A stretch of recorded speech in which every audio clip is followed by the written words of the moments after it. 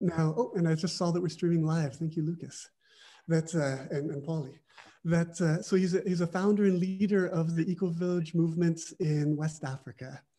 And we're going to hear more from what he's doing, but it's wonderful, wonderful work of taking these ideas from Findhorn, from Oroville and other places in the world, and turning the reflection and seeing how can these ideas engage with the realities on the ground in West Africa. And so of course, he'll tell us much, much more about that.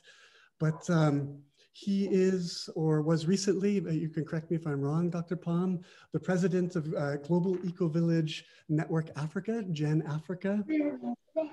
He is the former mayor of the eco-town Gedi Shante, which was one of the first eco-villages to start this movement. As the Lama pointed out, he's a fellow at the Findhorn Institute. And he is also the founder and director of a major NGO called Regis, which has a wonderful name in French, which I won't take a stab at, but is all about on the ground, making the networks between the many eco-villages in West Africa. And in his spare time, he's a professor at a university. I'm not sure how all these things fit in to one life only. So really, let me just quickly overview the plan for our next hour and a bit, and then I'm going to pass to Dr. Pame. So first, we're going to hear our inaugural CEBB talk, a short, powerful talk which opens horizons from Dr. Pame, about 20 minutes or so, and he's going to share some images as well with part of his talk. And then we're going to open for a conversation between Dr. Pame and Lama Samten, and that will go about 30 minutes as well. And following that, we'll have about 30 minutes for an open question and answer session, and we'll give a bit of instruction at how that will work when the time comes.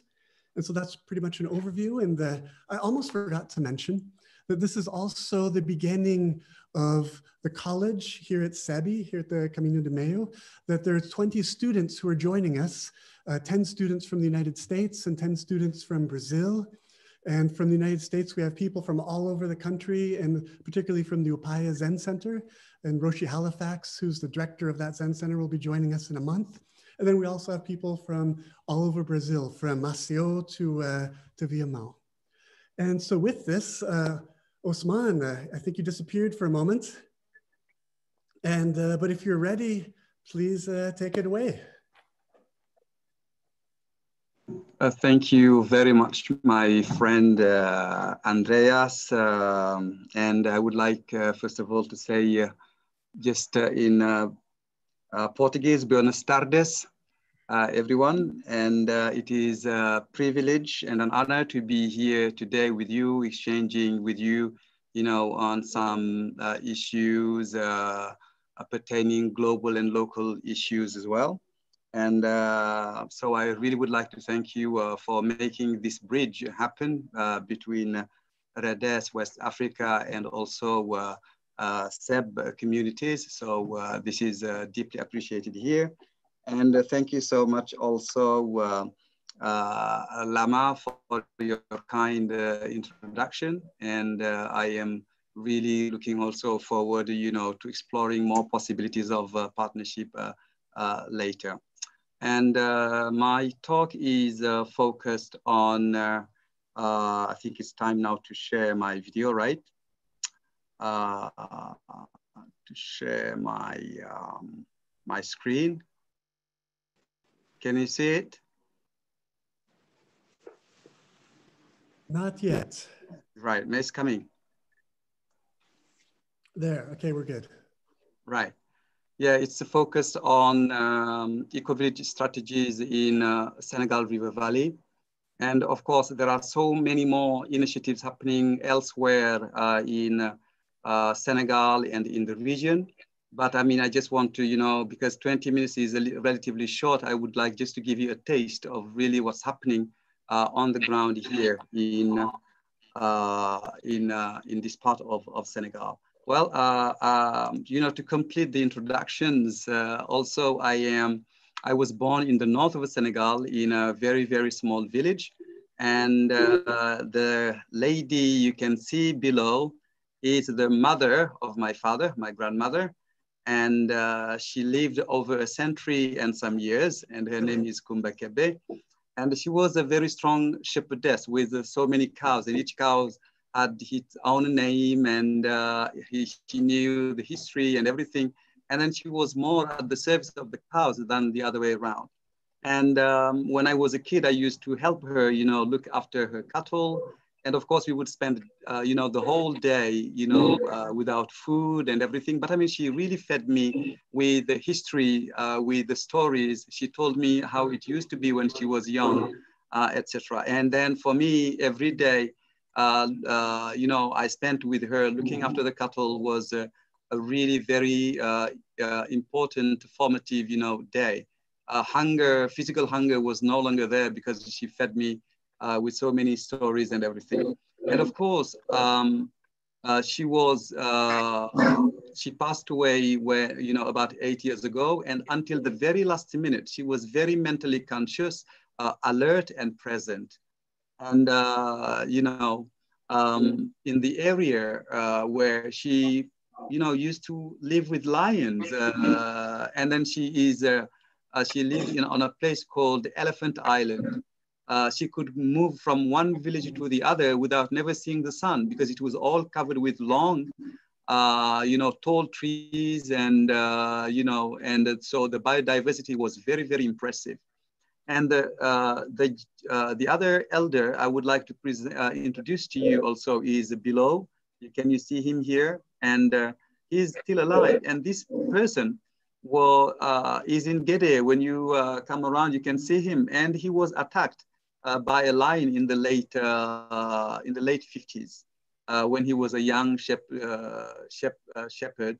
And then when people tell us these stories now, it's very, very difficult for us to believe in those stories because the reality on the ground is so different from what it used to be, from what these elders have just lived. We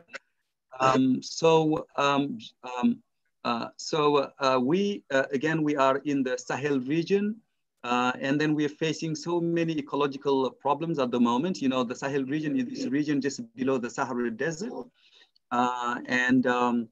It rains very little every year. Sometimes, the peak temperatures are around close to 50 degrees Celsius. So don't pay me a visit in May or June. You can come later in the year, in December when it's much cooler. And we have more and more sandstorms. We have more and more also cycles of droughts. And, this year we've had very, very important quantities of rain. So what used to rain in 3 months just rained in just a weekend. And then, of course, today, many places in Dakar are flooded. And also the ecosystems in the region now look like something like this in the north of Senegal and also southern Mauritania. And of course, governments have come up with a response, to create what they call a green wall. It's a project of the African Union. It stretches from Senegal, Mauritania, all the way to Eritrea. So people are supposed, to plant trees and stop the advancement, the encroachment of the desert. And of course, this has some successes, but also some challenges because part of the challenges is this is not really fully owned and articulated with the local communities. And also, I'm very, very also delighted to inform you that the former director of the National Agency for this Green Wall project is already also part of Red's team. And he is he brings lots of experience and lots of connections also to Red's. So, and REDES, which stands for Network for Eco-Village Emergence and Development in the Sahel, was created not long ago, just about 5 years ago, but I mean, it has benefited from experiences that, happened because, it was just in 2015, we just registered the organization, but I mean, the work had started much longer, much earlier. And then we started, really with REDES organizing communities around how to regenerate their land, how to produce their own food. Because also one of the distressing things of this world is that, you know, we have so many multinationals who tell us what to eat, what our sense of happiness should be, what to wear, what to, you know. I think this is really tyrannical. And at some point, we definitely need to stop and also really think of ways to create our own happiness and not follow what television tells us or what internet or what Monsanto also and other multinationals like this, or also the IMF, or even sometimes also our central government, because our central governments are also very much in connections or under also the oppressions of these multinationals. So we started, you know, creating some projects in several villages, you know, to improve nutrition, to regenerate the land, to create income, and all this really without not much money in our hands, because money sometimes can be an obstacle. And here we really use the energy of the community, the power of the youth, the power of the women, you know, to make things move on the ground. And also we've been also weaving some strong alliances with local government and also national agencies. For example, with PIMA. PIMA is a Senegalese national agency in charge of developing a Senegalese bordering region. It's called PIMA. And then also with the mayor of Gamaji, another, you know, and also the mayor of Mauritania, because the idea we have now is to federate 50 villages in Mauritania and 50 villages in Senegal. And then so that we can exchange our experiences, we can also work together to stop desertification and mass you know, poverty and immigration. And also we have very inspiring villages that have been very successful, both in Mauritania and in Senegal. And the idea is to use these villages, successful villages, as engines to also bring change in the other villages. So here, when you can see here, this is the transborder hub, eco-village hub we are creating. And then we have access to some land in the north of Senegal. We camped in the desert, and then we invited, you know, leaders from the different villages, religious leaders, women leaders, young, you know, youth organizations. And then we, you know, we stayed a whole day talking about permaculture, talking about how to come together and work in complete intelligence. We are going to create an emerging food, to create a food forest by River Senegal. And then we had the elders of the community who came to bless the land. So this also to reinforce the commitment of the local authorities and organizations, you know, to this project. And here, this is also part of the transformation. You can see on the top, you can, it's a project that happened in a herding village.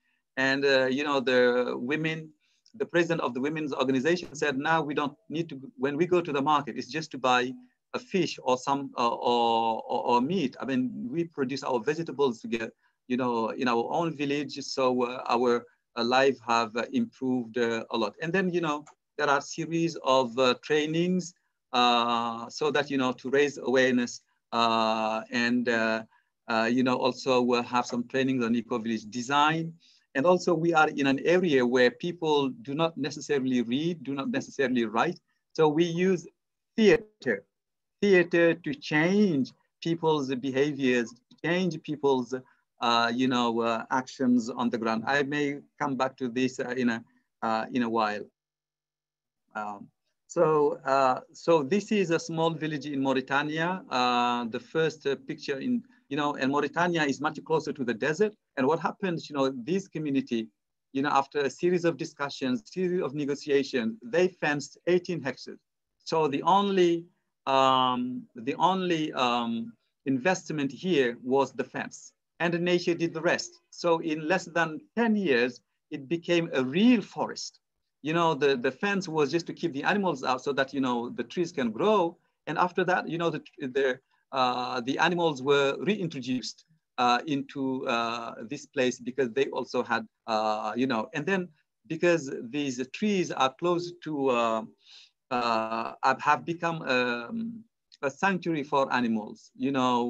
It has boars, monkeys, bees, and all sorts of, insects. So these nutrients from this forest also feed the fish in the river, and the fish also attract fishing birds, and then the full cycle of life, is back through just this initiative. And also we try to produce our own seeds, train our farmers, and also, really for people also to be able to produce the food that they eat and eat the food they produce without pesticides, without chemicals.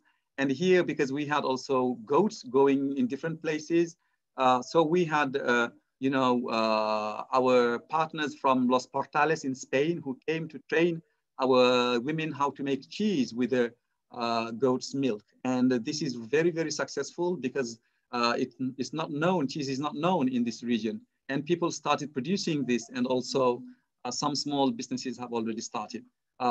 Reinforcing also local cereals, and also we have a very strong partnership with Damanhur Eco Village in Italy. So we organize a couple of food processing trainings for women from different villages. And also this serves really to connect women together, and really, so there's so much solidarity and learning among women, after this. And again here, as I told you, theater to change the way of thinking of people. Theater, for example, against plastics, the importance of education, eco-village design, how to feed children with, how to avoid a certain disease, etc. So really, it's been a very important tool that we've been using to change people's, minds and also actions on the ground. And here, part of the projects we're doing is we are building now a trans-border community training center in the north of Senegal, so that, Mauritanians and Senegalese can come together, because between these two countries, we have an artificial border that is a legacy of the French colonialism. But I mean, these borders have divided families, have separated people with their land. And then one of our objectives is really to bring these families back together. And what was really amazing for me, when we were building this, some of the Mauritanian people from the Mauritanian delegation, they've never crossed the border because they were afraid of Senegal. They were afraid of so many things. And then bringing people together is definitely what we try and do. So we've got also a school programs. We build classrooms in places. We distribute, because education is really the tool, number one tool also to change, to get people out of poverty. Here we have, usually we get, international students, usually from the US, Senegalese students, and we go to a village, and we, together with the youth of this village, we also build a classroom, etc. And REDES also has a very important international service learning program. We receive US students, we recruit an equal number of Senegalese students, and together, they learn from each other, and they go and learn from the host families. Because also many of the Senegalese students who live in Dakar don't know much about rural realities. So, and this becomes a platform where multi-directional learning, take place. So, and then when the students come, they can work with women, they can work with the schools, with their health centers, they can, really support the environmental projects we have. And also in the past 12 months, we have dug 27 wells for people to have access to water, for people also to start, small gardens, for people to feed, to give water to quench the thirst of their cattle. Because though we live by the river, it's been very heavily polluted by pesticides and everything. And then this is also part of the solutions that also REDES is bringing into the communities. Yes, again, the same picture here. Yes, you can definitely see how all this is really improving the life of the people, and also helping people also avoid water-related disease. And here is the emerging food forest that we are. It's almost desert, and then the idea is to plant 3,000 trees here, fruit trees, to stop desertification, to produce food, to produce also to regenerate the land. And the project has started today. While I'm talking to you, we are putting a solar water pumping station in this. And then we have also already organized campaigns of planting here. And celebrating our cultural heritage, because also globalization is a real challenge to our cultures. People get all sorts of news and all sorts of influences from TVs, from internet and everything. And we want also the people to be really proud of their cultural heritage, of their traditions, of the traditional knowledge, you know, in terms of healing, in terms of really taking care of, and really what's happening in the West in general is not really, you know, is not what people may think. I mean, in the West, in general, people are very, are lonely, you know, though many have access to material wealth and everything, you know, I don't think, you know, this is the kind of development we would like to go into. So Africa needs to create its own development model and not follow what's happening in the US or any other parts of the world. And so I don't want to take so much of your time. And so again, we are opening our arms and our hearts and, you know, so that we can join our hands and change this world for our children, as Lama has just said, for the children of our children. So if you feel also called, you can connect with REDES in some way or the other. And thank you so much for your attention.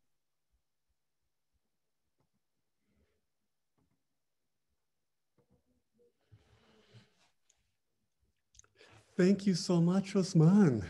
And whether people would like to join me with a clap like this or a digital clap, that please join me to thank Ousmane for this wonderful presentation. An incredible amount of information in the world's shortest and only CEBB talk of 15 minutes. Great. Well, wonderful. Luckily, we still have another half an hour for Ousmane to develop some of these ideas. So I'd like to invite Lama Samten to open up, and about the next 30 minutes, Lama Samten will be asking Ousmane some questions, and perhaps a good conversation will develop or so, and so we'll see what happens. So please, Lama Samten.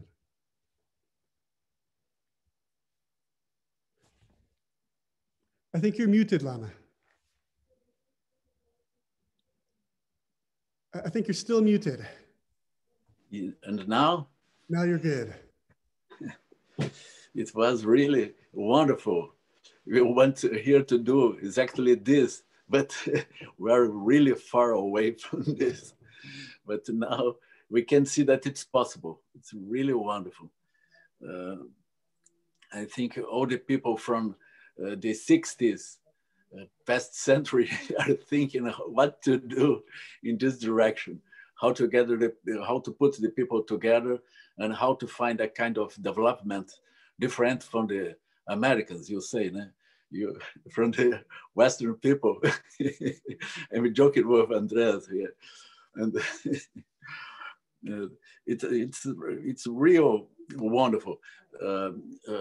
These activities are in some sense going beyond all the shortcomings of Sahara, that this very dry region and poor soil with the poverty and the disinformation. hostile environment, and the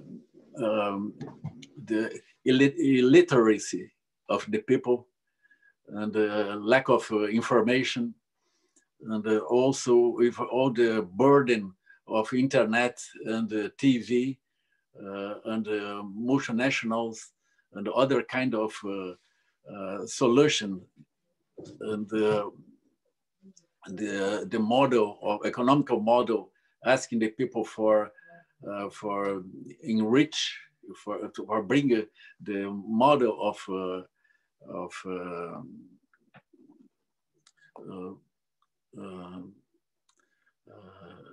money dominated the minds. And I found really great these movements and this success, we can say, success of the activities. I would like to start asking a question that is very important for us here also. This question is how to put the people together, and when they are together, how to help the people to arrive to a common direction, a common view, how to arrive this common view as a better, how to reach this common view, and how to develop from this the activities each one can do. All the time we have these things. In some sense, we can sometimes get together. We can make a circle of people, but it's not so easy to make the people reach a common view and share a common view, and from this common view to feel each one engaged in some sense with their abilities in a positive direction. Could you please help us with your experience? Yeah, thank you so much, Lama. Thank you very, very much. Well, I mean, here in rural Senegal and Mauritania, again, as I said, it's we are in an illiterate context. Again, not many people can speak the official or write the official languages. And again, what's really wonderful about, you know, some of these social media networks like WhatsApp, you don't need to read and write. We have so many groups of WhatsApp people, you know, just to share. We use this also as learning tools. People in villages, people, you know, have groups, and then we can share lots of ideas. And also, there is also a network of community radios that we can also use and talk to the people in their own languages, so that they can also better understand. Also in our traditions, we have people who are known as griots. These are the traditional communicators. In the past, people used to use drums and talk to the people. Yes. I mean, because when, for example, the chief or some community event happened, you know, they would use the drum and the number of the beats, all these technical, so people from far away will know. Now will decode the message. I think, and also here, here, I mean, women are organized in associations, cooperatives, you know, and youth also are organized in associations. It's just a question of investing so much of time, connecting with these local leaders, and also bringing in also the local authorities. And also speaking the language they understand, showing them the realities, and also getting these elderly people tell us how it used to be long ago, getting also our religious people to tell us what is our duty, what is expected from us, you know, as people with faith, what we should do. And again, in the north of Senegal, it's a very, very open Islam, which has nothing to do, of course, with what's happening in some other places, because in Islam, life is sacred. Life is sacred, and ecology is really a fundamental also aspect of Islam. And I have written myself an article on this, so we can share. I think, you know, there are different entries. We can mobilize people, and also at the district level, at the village level, at the community level, between communities, and even between countries. So gradually, and you know, everyone brings in their contribution, and then it becomes a reality. Wonderful. And you mentioned sometimes about different moments. You mentioned about the role of the women. In some sense, it's important in itself, but then I would like to ask you the role of the man also, and why you mentioned so many times the women. Yeah, actually, we Africans, we really do not understand all this movement, empowering women, empowering, you know, because here in Africa, actually, the power is in the hands of the women. Women are the ones who educate families. Women are the ones who manage the resources. Women are the ones who pull in a really positive way, you know, the threads of communities. I mean, they are real power. And men are just given an honorary, you know, sort of position. They are the heads of the families, but in fact, the power is already in the hands of women. And then it's the school, the French, the Western school that have completely changed the roles in the past. Yes, in the mid-30s up to now. And then suddenly women found themselves, you know, behind scenes in different ways.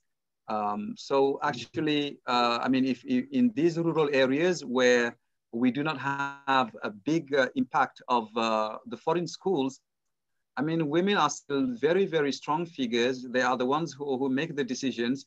And when we know how to approach and talk to them, we know how to get them involved in some of these projects. Once they own it, so yeah, they just turn it into a success. I found it great. You are using theater for communication and teaching the people. It's really good, wonderful. I can imagine it. And I'm glad to hear that the Islam is a tradition that are connected with nature and the protection of nature. And it's wonderful, really. Then why it happened to that region? Why the nature was destroyed? What happened? Yeah, I ask you because in some sense we are seeing now the destruction of Amazon basin, the Amazon forest. And Lutzenberger in the 60s, he said the soil of Amazon is very fragile. If we don't keep it fragile, if we don't keep the forest, we can develop a kind of desert there also, and desert. And I remember him to discussing about the similarities with Africa and how it happened with Sahara. And old historians, they remember Herodotus, for example. He mentioned how it was wonderful that region of, they have many crops, they are a rich region. And then we see now that big desert. And in some sense, we have to learn how not to do this here. Then it's very valuable, very important to hear from you what what happened there and what you are doing now, because you can teach us what not to do. Mm-hmm. Yeah, thank you very much for this question. And well, I think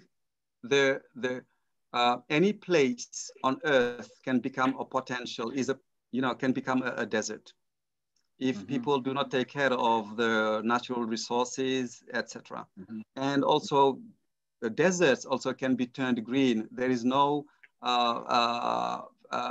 fatalism around this. So we've got a great example of Sekhem, which is in Egypt, in complete desert. And today, when you go there, it's really paradise on earth. And also, as people in this desert also can really turn this into a green, very productive, without using chemicals, without using pesticides. So if they can do it there, it means also we can more easily do it in our own region. Now, the reason why the area has become completely desert, I think the reason is simple: greed. Human beings have been very greedy.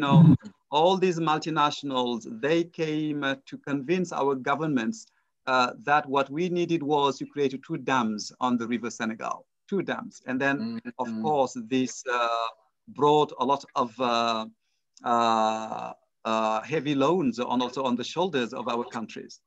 So 2 dams which completely killed the river because, the water became stagnant and parasites started developing.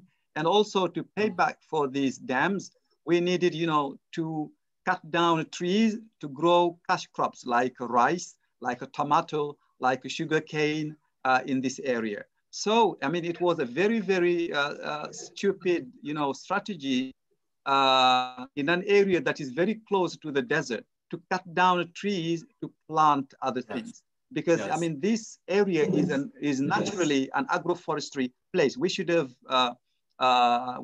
really reinforced the existing trees and plant other fruit trees so that, the desert does not develop. But again, it's the farming practices because not long ago,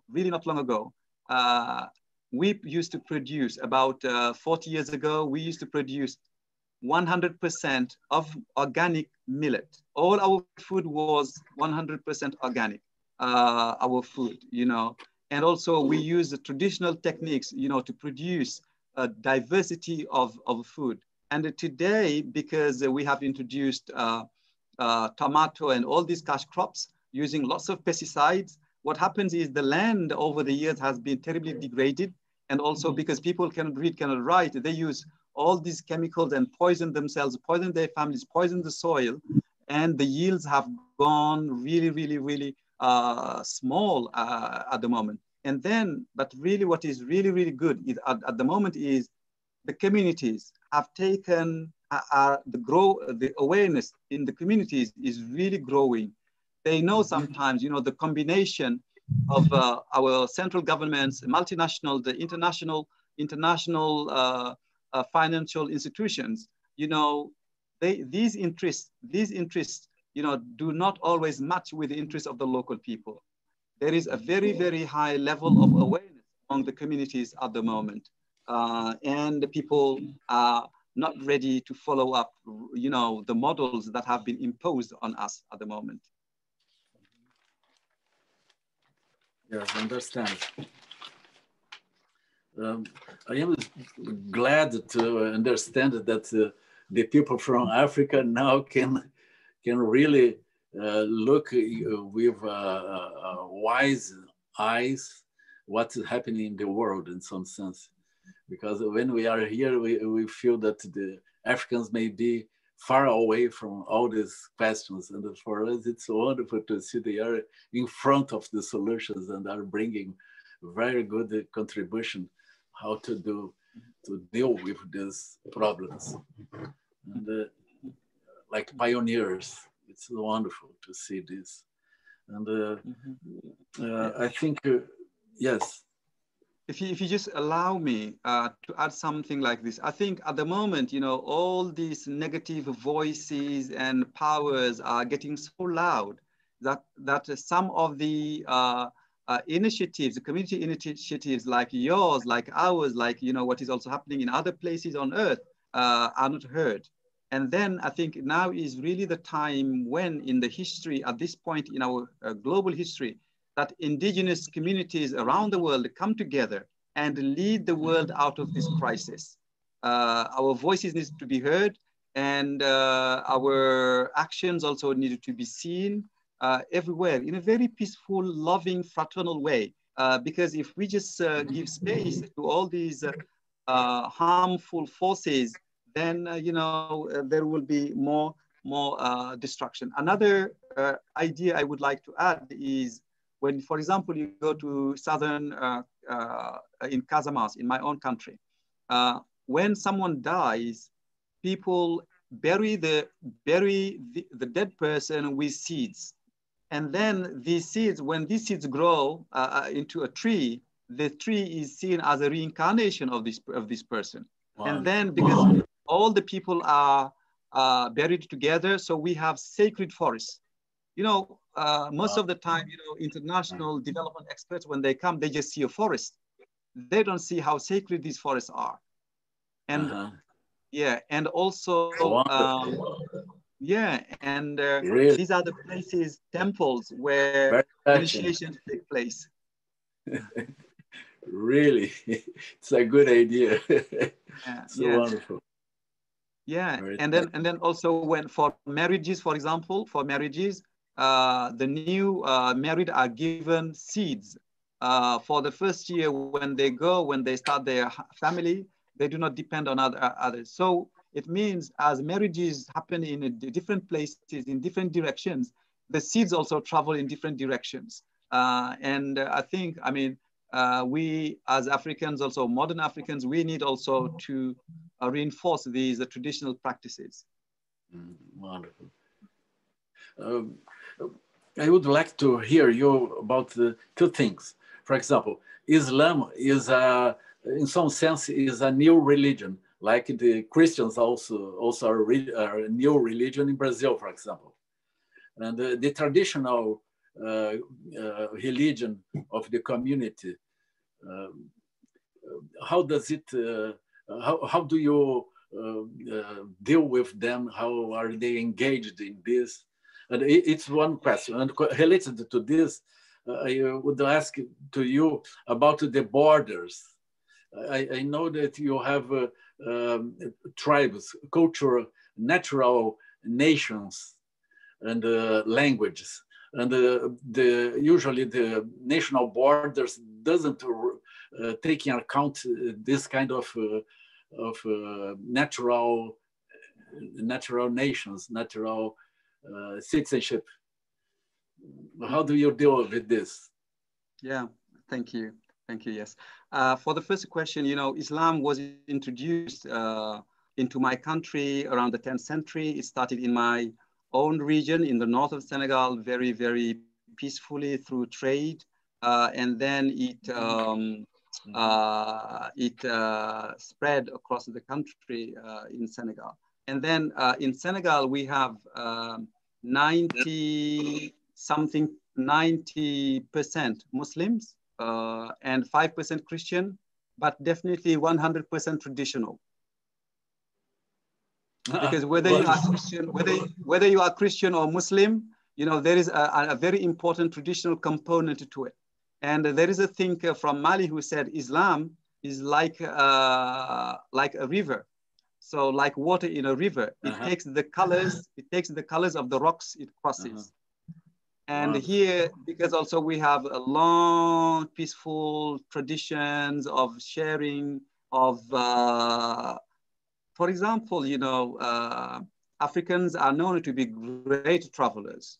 Immigration is not really towards Europe or towards other places, but here in Africa, we move quite a lot. And we don't have hotels, we don't have guest houses, we don't have youth hostels. And then because every house is a potential hotel to anyone. You can come to a place, you can open, you can have food, stay as long as you wish, and then go. And of course, this is disappearing now in urban communities where we are getting more westernized. Still today in Dakar, I can go to any place and have lunch there, yeah. So the Islam we have here is really, really very, very peaceful. And then it is completely different from all these manipulations in other places where people are just wearing their Muslim, to kill. Even in Islam, it is forbidden to kill an insect because it is the creature of God, and then it has a soul, and you cannot kill it, an insect, and let alone a human being, let alone, all this. So for us, really these terrorists in some other places are not Muslim, they're terrorists, simply. It's simple as that. Yes. And yeah, and we have, for example, in the past, some of our leaders who fought against the French, Bamba was like Mahatma Gandhi. He used non-violence, to fight against French colonialism. And today, this is one of the most dynamic religious brotherhoods in this area, the Murids. And then I guess you may come across some of them in Brazil or some other places. Now the borders, the borders were decided in the 19th century, 1885. Some French and Germans and Europeans, sat somewhere in Berlin. And then with a pencil, they just drew, okay, you will take this, I will take this, like vultures, saying, I will take this part and you will take this part. And then, of course, they divided families, they separated people from their land. They, and even here at the border in the north of Senegal, you have people on the other side who have their land on this side. You have, and vice versa. You've got the same family, exactly the same family that is divided into two. Some have become Mauritanians and the other have. But I mean, really fortunately, up to the 80s, people in the minds of the people, these artificial borders were non-existent. People would just cross the border in every direction and everything. But I mean, just maybe in 1989, because also of the collapse of the ecosystems and the herding, the conflicts with the herders and farmers, we almost went to war with Mauritania. But I mean, fortunately, the communities have understood this is not the way to go. We need to create our future through collaboration, partnerships, and revive also the connections of the past. Okay, one question more. I think it's taking long because I don't know if we have this time, but I would like to ask you another question. Would you rather if I give maybe much shorter answers so that you can ask all the questions you would like to? Okay, about for example, now it's said that the people from this region is under pressure from the terrorists or war chiefs, war groups. Is it true? How to deal with them? Yeah, I think Europe in general has a great responsibility in this because as everyone knows that Africa is really rich with so many different sorts of minerals. The French government killed Gaddafi in Libya, and Libya had lots of petrol, lots of weapons. It just spread all over, the region. Of course, because it just whets the appetites of so many people.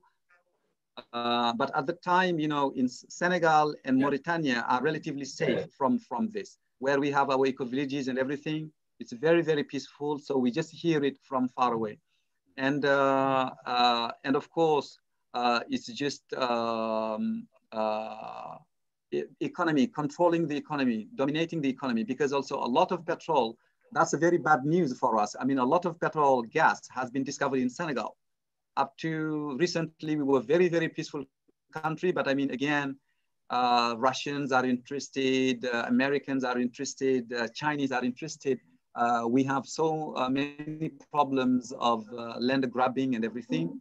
And it's just because the West and the East are interested in, it's just, the old colonial song that is going on. Here in Africa, for example, we have, in West Africa, we have what we call joking relationships. Joking relationships when between the different ethnic groups, and people meet even for the very, very first time, they can talk to each other and joke, make fun of the other. And the other, when they know that you belong to the other community, they have no right to get angry. They laugh. And this made communication much easier. You know, Yes. and we solve our conflicts. We solve our conflicts through that. And this exists between villages, neighboring villages. This exists between different ethnic groups. This exists between inside families. And then really also, you know, the West says Africa is poor, but we don't feel we are poor. We feel we are very rich with our traditions. We feel we are very rich with our soil, our technologies, you know, we have absolutely no complex, you know, to nourish. You know, the West, okay, has its own way of seeing things, but I mean, we don't have to take this and then, you know, as, no. And then, you know, with these, Senegal is a very stable country. So these joking relationships also exist in Mali. It exists in other places, in Guinea. But again, also sometimes also we have very corrupt religious, not religious, but I mean political leaders who also are, you know, receive orders from multinationals or receive orders from also from other governments. But I mean, fortunately, here in Senegal, I mean, it's a very democratic country. We can voice our ideas without being threatened. And so, you know, we can talk. We can just say, no, we don't agree, you know. We pray for you, we're together, and we're very happy in hearing this. We feel you are us in Africa. And we hope to be together if you are like brothers. And you smile and joke each other.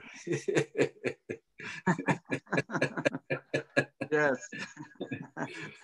Because happiness, peace, as you know, people say, it's already in the mind. It's you know, that's it. Yeah, you know. I have just received a written question about, but very quickly, about immigration. We have realized in the eco-villages that we create, the youth do not travel, you know, to go to other places. And even in some villages like Ndem, the population is growing because they can find work, they can find more comfort in their own places. Mm-hmm. Okay. Andreas, how we are with the time? See. About time.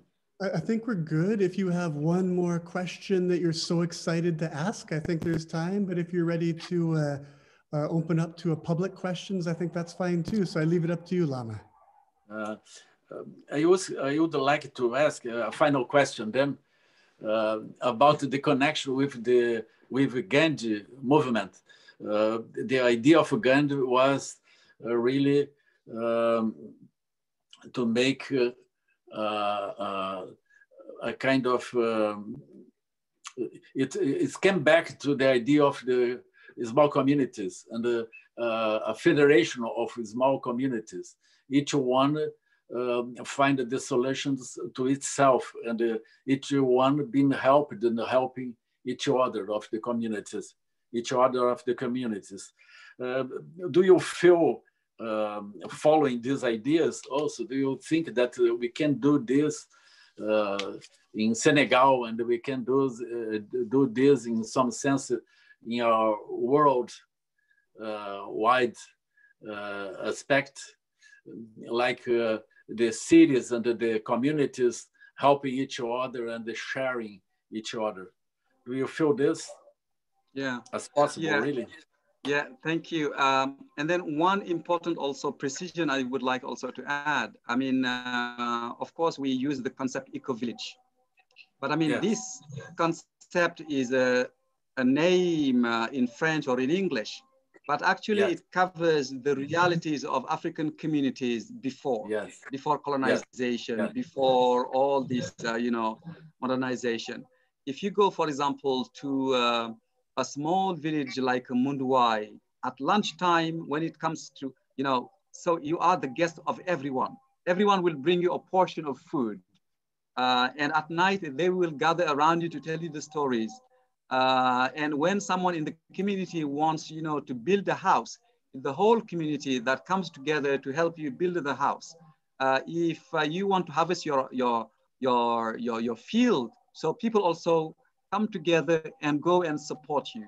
When there are like funerals, people also come and share your grief, and then you don't feel alone in this.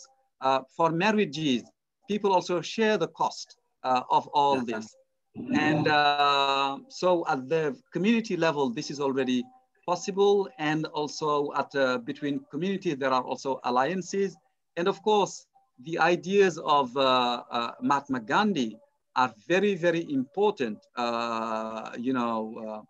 because it's nonviolence, it's a fraternal love. And so we feel as Africans that these are real African, values, real African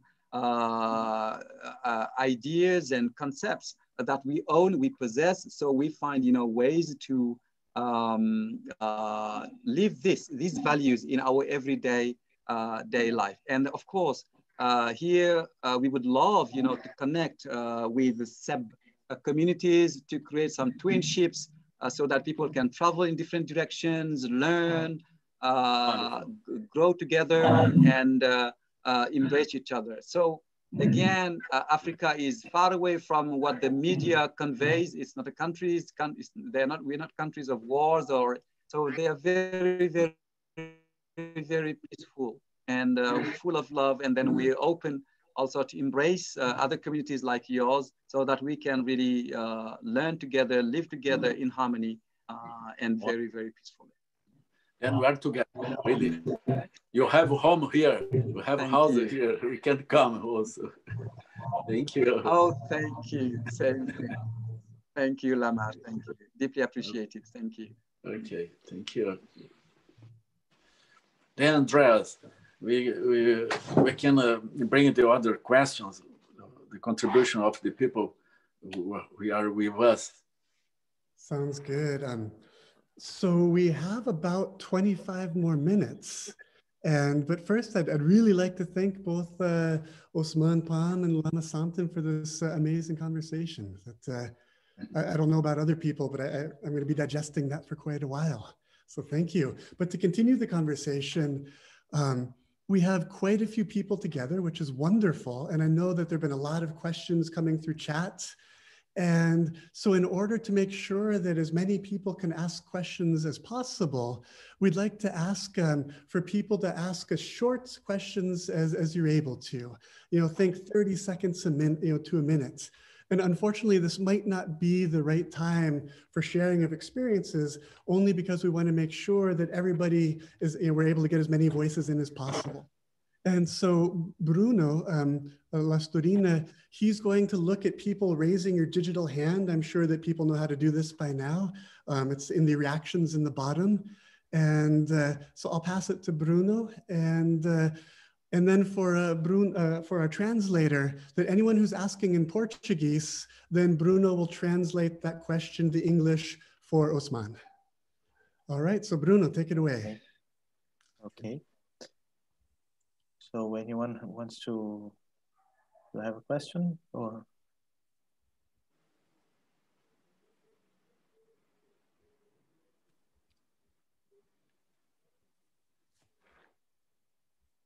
E se alguém quiser perguntar em português, então eu posso traduzir para o inglês.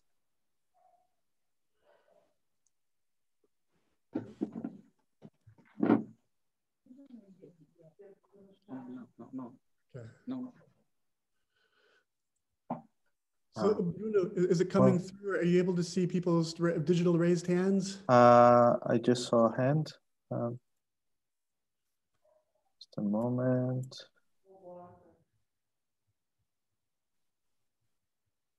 Oh, I see claps only. Para habilitar a opção de levantar a mão, você vai em participantes e aí vai aparecer a opção raise hand. ou levantar a mão. Clicando em participantes. Jeff wants to talk. Can you unmute yourself?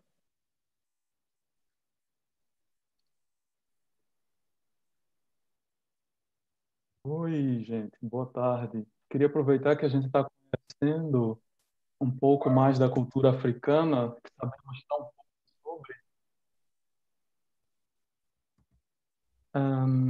Nós temos uma ideia de que as pessoas que vivem em escassez não aceitam ideias revolucionárias e ideias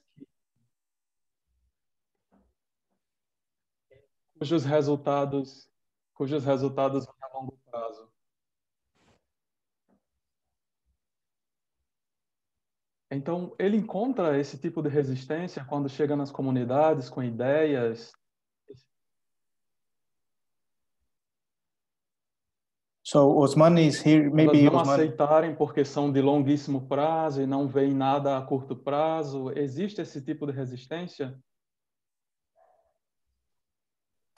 So maybe Ousmane is hearing in the English translation channel, or? No, I think you need to translate it, Bruno. I cannot see him.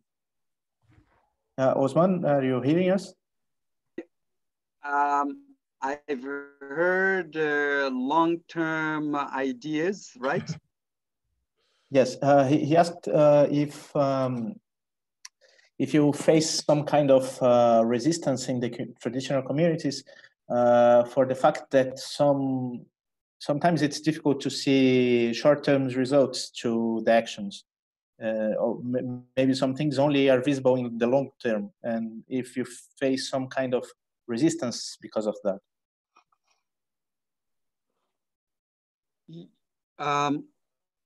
Yeah, I mean, really, you know, our lives are shaped by stories. Stories are extremely powerful. And once they root themselves in our brains and our ways of life, it's very, very difficult to remove them. And of course, you know, we receive so many different influences, and sometimes on the ground, you know, you've got politics, you've got, you know, so, you know, not everyone can understand at the beginning. But I mean, by perseverance, when we use also the traditional channels of communication, like the palavritries, people meet under a tree and discuss and go through all this. I think, yeah, I mean, the most important thing here to face is really the psychological, maybe obstacles sometimes. And so for this, we know how to, I mean, we learn from this. We also we face it every day. But I mean, normally, I mean, this is just part of community development. And also, of course, even if you, in any eco-village in the world, you know, not everything is perfect. You know, things keep changing every day. There are challenges of governance, there are challenges of all sorts, and then this is really part of life, and then we need to face it in a very realistic way, and also find very flexible and fraternal ways also to go around these issues, so that, you know, the objectives can be attained. Great. So Moborba wanted to also ask a question. Hi, dear Ousmane. Querido Lama, que saudade do senhor, que bom ver você por aqui. Wow. I would like to ask Ousmane about how is the policy of receiving volunteers, if you have this kind of reception in your project in Senegal, and if is it possible to people like me to work with you? Can they come tonight? Can they come tonight? I believe I can make some effort. But I'm serious. I do want to know. Yeah. Yeah, we really, I mean, we need so many, we need volunteers to come. And of course, now is with all the challenges with pandemic and all this, it's a little bit difficult. And then globally also speaking, Africa is not very much affected by COVID-19 as you know, it was predicted before. But I mean, to come back to your question, we'd love to have caravans of volunteers. There's so much work to be done at so many different levels. Because when we want to create, you know, eco-village hubs in different places, we need the trainers, we need people to support some educational projects, we need people to come and help plant trees, we need people to, you know, at different levels. We need lots of expertise so that, and also, you know, this cultural exchange is very, very important. You know, we would love to know how things are done there in Brazil. We'd love to know how things are done somewhere in India or in Thailand. And of course, through this cultural, you know, exchange, we can also all grow together and learn. And then, of course, we would love to have volunteers come. And we are very open and we pray for them. We have an increasing group of communities that work with agroforestry. This is really increasing in Brazil. And how can we organize this? Do you have any contact? Those they were showed in the chat. Is there the way to talk with you? Let me step in. Please, on this point. yes. Ousmane, if you don't mind, I'll just step in for a second. That we'll send out to everybody who's registered all the information and contacts. And so anyone who wants to get in contact, there'll be a way. And I want to make sure that we can move on and also hear some other questions. Thank you very much. So Bruno, take it away. Who's our next raised hand? So Luciana is raising her hand. Hi, I would like to ask Mr. Pame about the process of decision-making communities. I've had some experience in Mali and Burkina Faso as architect. I've been there as architect Without Borders working, and I was very amazed in how traditional communities, small communities, they had this traditional ways to decision-making processes. And I would like to ask you to share with us, please, this traditional ways, like listen to the elders, listen to each other, and given the opportunity for everybody to express their feelings. And how is it? I think that's the issue question in local communities, how we sometimes we struggle, like as Lama Samten mentioned before, that we sometimes we manage to gather people, but we struggle in getting to a consensus. Thank you.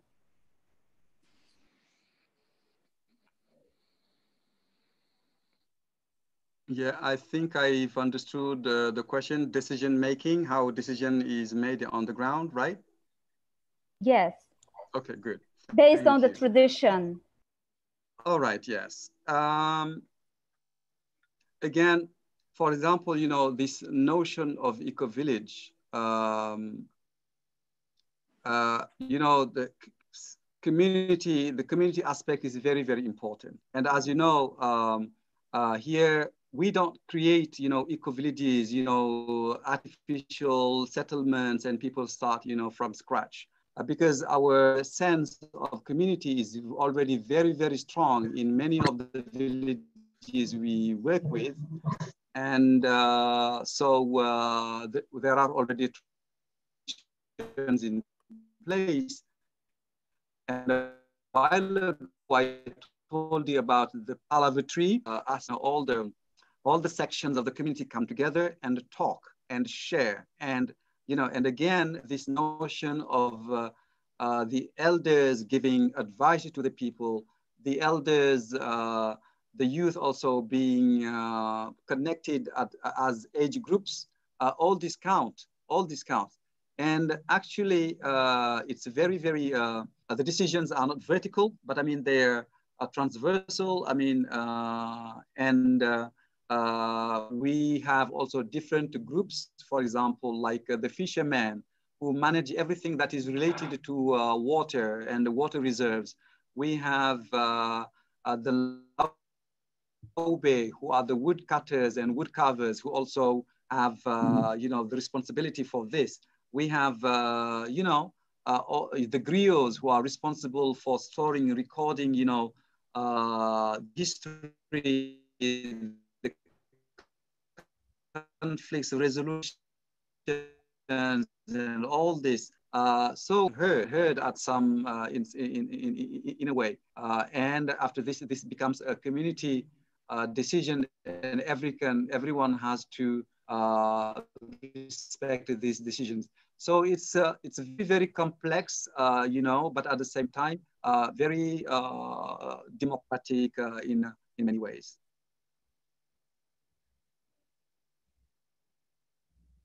Great. So Leonardo Colares wants to ask a question. Obrigado. Dr. Ousmane, thank you for your presentation and compliments for your work. My question is, who owns the land where the food forests are? And how does the sharing of the product of the forest work? How does it work with the share of the income that the forest generates? Thank you. Yeah. Oh, thank you very much. Actually, so far we've been creating community orchards in different villages. Okay, so we work with the women. They show us a place, and together we put a fence. We bring the fruit. We dig a well, and they take care of it. And owned by the families, so they come and take care of it and harvest it. So the idea is in all the villages to create, you know, the same. But so far, I mean, we've been just to we have just achieved a number of them. And in the food forest, I think it's emerging at the moment. We haven't produced food at the, you know, we have been just planting. But I mean, Redes has been 10 hectares. These 10 hectares are under Redes management and control. So it's on this place also that we have the intercommunity center. So the idea is when the trees grow and we produce fruit, so to this income to support the activities, the programs of the training center. So then we will create a circular income, within this. And then so many people will come and learn. I'd like to introduce to you a great lady. Say hello. Okay, go. All right, so we would like, you know, to the site where the emerging forest is supposed to become a demonstration site where people can learn how to manage the water, how to regenerate their forest, the land, how to, etc. And already planting trees, some people around us are already also imitating this, and this is for us wonderful. Wonderful. Bruno, I'm going to step in because unfortunately, I believe that we're out of time. And I hope that there'll be a lot of opportunity in the future for more exchanges between CEBB and Regis and other groups. But unfortunately, there's not the time to take any more questions today. But hopefully there'll be other options for engagement. So wrapping up this section, I'd like to ask Lama Samten if you'd like to give any final words for us.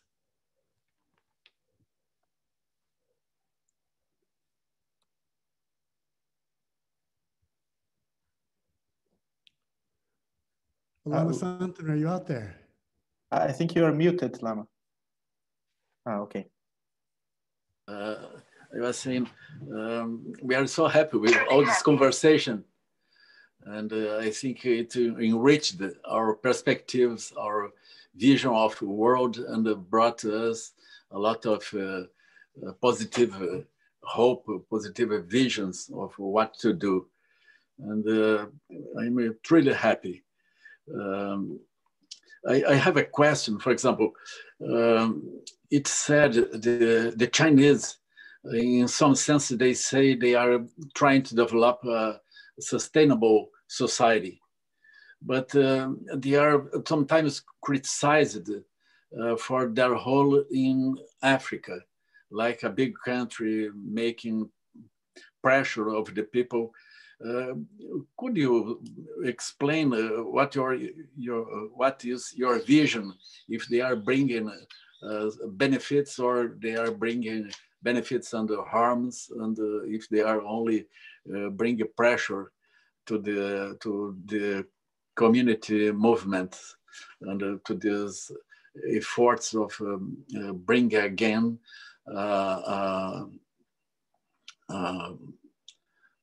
a good way of living for the people in Africa. Yeah.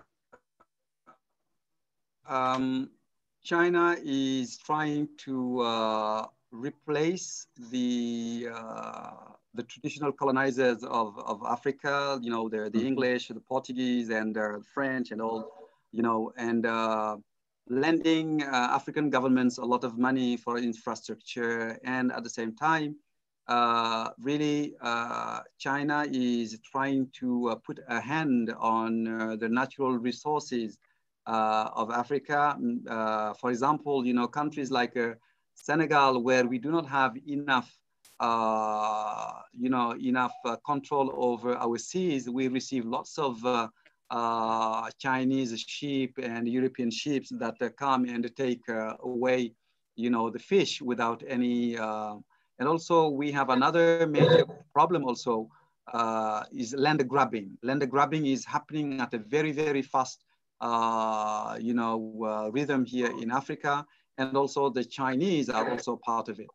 And here in Dakar, for example, we have a whole area we call Chinatown. And then paradoxically, because this is also where we parade our independence, it's fully occupied by the Chinese that are also knocking people out of business. So definitely one thing is, we don't want, colonizers, whether they come from China or from Europe. We would like to be free and walk freely on our land and decide, on our businesses. And but I mean, we are ready also to forgive everything that has been done by the colonizers here in Africa, but and also to recreate a new world. We would like, to treat with equal partnership with China, with any other superpower in the world. And so this is how we feel. And then we feel that China is coming with force and again, doing basically what the Europeans have been doing in the 19th century. Colonization is not over yet. Even slavery is not over yet. These realities are still part of our today's world.